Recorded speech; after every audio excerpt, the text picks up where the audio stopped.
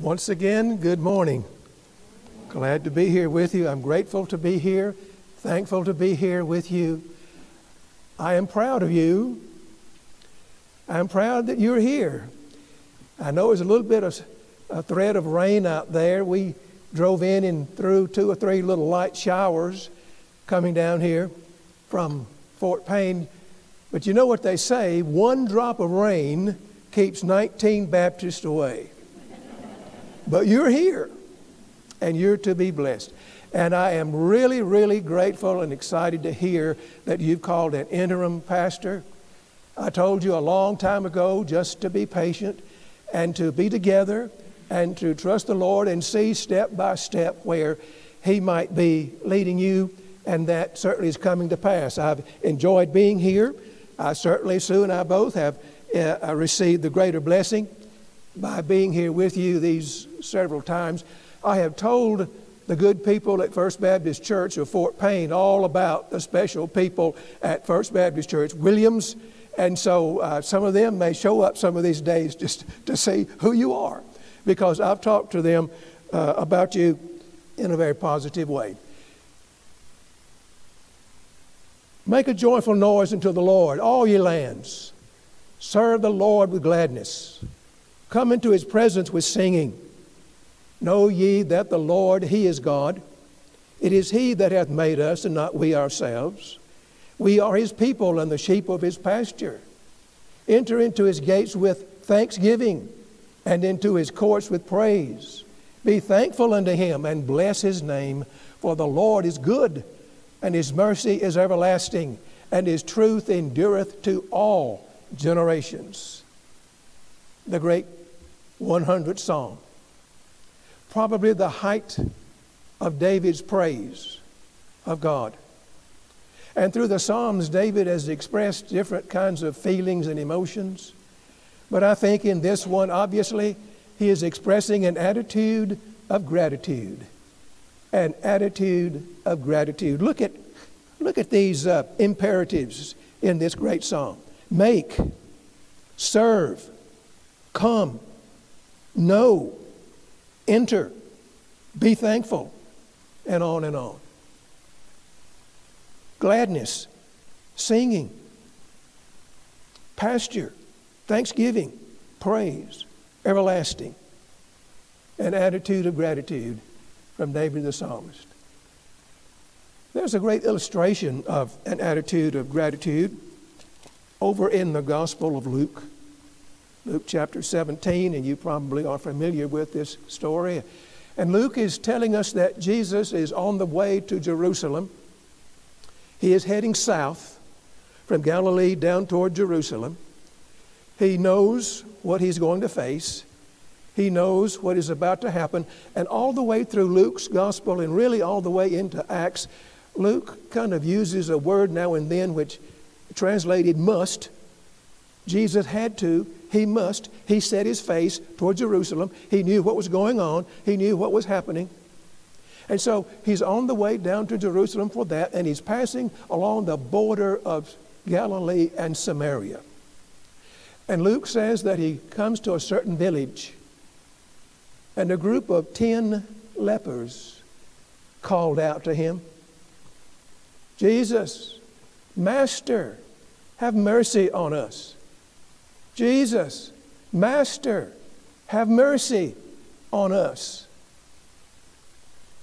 They called him Master, and it's interesting that Luke uses this word because it's a special word that mostly only the apostles, only the 12 apostles had used. But they recognized who he was. Have mercy on us. Have you ever said, oh Lord, have mercy upon me? Lord, have mercy. Have mercy upon me. Have mercy upon my family. Have mercy upon this country. Lord, have mercy. We don't read the book of Lamentations very much. Lamentations were written by Jeremiah, the weeping prophet, about the time of the destruction of Jerusalem in about 587 BC. And there's so much in there, and Jeremiah's almost crying. But the famous verse in there, in Lamentations is, great is thy faithfulness, for thy mercies are new every single morning.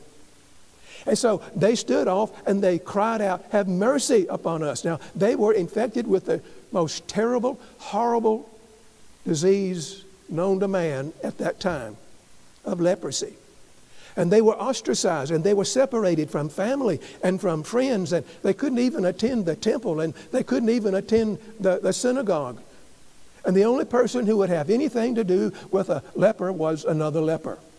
And they had to walk around in groups or colonies shouting, "Unclean, unclean," warning others that one with the most horrible, dreaded disease was nearby. Death was welcome. And sometimes the New Testament uses leprosy as a metaphor for sin. All of us are infected with that metaphor, with that disease of sin, but of course, have mercy upon us, and by the grace of God, we are cleansed. And so they called out, "Have mercy upon us," and what did Jesus do? He just turned to them and he said, now they probably were a good distance away, "Go show yourselves to the priest." That's all he said. That's all he did. Go show yourselves to the priest. I imagine they wondered why. Perhaps they were a little bit disappointed, because I'm sure they had seen Jesus heal other lepers with the touch. They maybe had seen or heard of him healing the blind man and the paralyzed man. But here he simply said, "Go and show yourselves to the priests." Why? In the 14th chapter of the book of Leviticus, there is in the Old Testament law, the Torah, the old law of Moses, what's called the law of the leper. When any leper was cleansed, he was to go to the priest, and the priest would offer certain sacrifices for him and certain rituals, and he could be restored back to his family, back to home, back into church. But if they had not been cleansed, he could do no good. They must have wondered why. But Jesus was implying, you obey me and you will be cleansed. And Luke simply says, they turned as they went, miraculously, they were cleansed. They were healed. They followed him by faith, but they obeyed and they acted on that faith. Must we do the same thing? Again, why to the priest? Well, you see, for about 1,500 years, up until the point of this miracle, there had been on the books this law of the leper. And those priests must have wondered, why is this on here? For 1,500 years, we have never, ever seen a healed, cleansed leper. We've never done it. But all of a sudden, leper after leper after leper began to show up to the priest to be cleansed because he had been miraculously healed when Jesus showed up. What a testimony. What a testimony to those priests. When all these lepers, one after the other, came having been cleansed by the touch, by the word of Christ. But that's not the most important thing in this story. You know what it is. They all were headed back, and I'm sure they were excited, and they couldn't wait to get home and see their families and go back to the synagogue. But one man, and here Jesus, Luke refers to him as the Samaritan. Jesus called him this foreigner. Perhaps the others had gone to the priest before. They were declared unclean and could not participate, except this one Samaritan. But he is the only one who came back, Luke says, and fell down at the feet of Jesus, expressing his gratitude, expressing his thankfulness.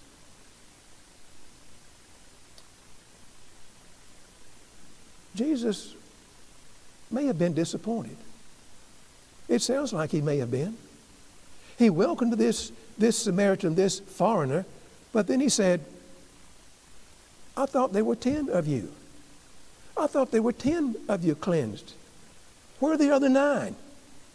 And then he said, only this foreigner, only this. And by the way, you talk about racism. You talk about prejudice. Oh, it was awful between the Jews and the Samaritans. He said, only this foreigner, this Samaritan, has come back to express his gratitude unto me. And so that Samaritan had his own Thanksgiving service right then and there. Psalm 105, verse 1, "Oh, give thanks unto the Lord." Psalm 106, verse 1. Oh, give thanks unto the Lord, for he is good. Do we identify with that Samaritan, or do we identify with the other 9? How about our attitude of gratitude? Jesus gladly accepted this man's gratitude and blessed him, and I'll mention this in a little bit. He received a blessing that the others did not. You know, it seems sometimes that there's so little real gratefulness, worship among us these days. Oh, Lord, help me, have mercy upon me, give me this, do this for me. And he does, and we just kind of go off and forget it. It's been written that this story in the New Testament is the clearest example of man's ingratitude to man and to God. Oh, Lord, bless me. Oh, Lord, bless my family. Have mercy upon me. And he does. But how grateful are we really? Children sometimes are not grateful to parents. God's children sometimes we are not grateful enough to him. King Lear said, sharper than a serpent's tooth is an ungrateful child. God's children, are we grateful to him? An attitude of gratitude. And we call out to somebody, help me, and somebody will help us. And how we owe a debt of gratitude to somebody. Might be a teacher, might be a preacher, might be a doctor, might be a friend. Oh, help me, and he does. But then we can just kind of seem to forget and drift on away from it. Blow, blow, thou winter wind, thou art not so unkind as man's ingratitude to man. Heard of a man one time who got lost in the woods. I mean, he was lost in these dark, deep woods. He began to panic, and he was telling this to his friends and family, going over that. And they said, what did you do? He said, I fell down on my knees, and I prayed to God, and I called out to God for help. And they said, did God answer your prayer? Oh, no, he didn't have time to. The guide came along and showed me the way out. Sometimes we take these things for granted. There are some results and some benefits of an attitude of gratitude. One is this man received an assurance that the others did not. Jesus said, I say to you, go your way, your faith has made you whole. I take this to mean that he was healed not only physically, but also spiritually. It's one thing to be cleansed and to be saved, as we say, but another to have assurance. If we confess our sins, he is faithful and just to forgive us our sins and to cleanse us and to go on cleansing us from all sins. This man received an assurance that the others, more than likely, did not. Another benefit of an attitude of gratitude is it leads us, it keeps us into the presence of God. Enter into his gates with thanksgiving, into his courts with praise. Another thing that attitude of gratitude does for us is it helps us to realize and be grateful for the ordinary things of life. Somebody said that many of us are like the man with his head on backwards. We don't recognize anything until it's passed by.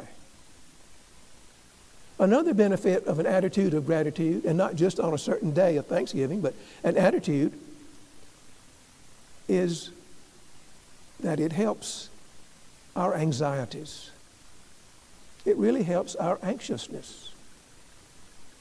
Sometimes I get anxious. Sometimes I worry. Sometimes I do too much of that. But an attitude of gratitude helps us and leads us into a spirit of peace. This is what Paul said. This is what the New Testament says over in Philippians chapter 4. Rejoice in the Lord always, and again I say rejoice. Don't be anxious. Don't worry about anything, but in everything by prayer, prayer and supplication with thanksgiving. Let your requests be made known unto God, and then the peace of God, which passes all understanding, shall keep your heart and your minds in Christ Jesus. Did you get that? With thanksgiving.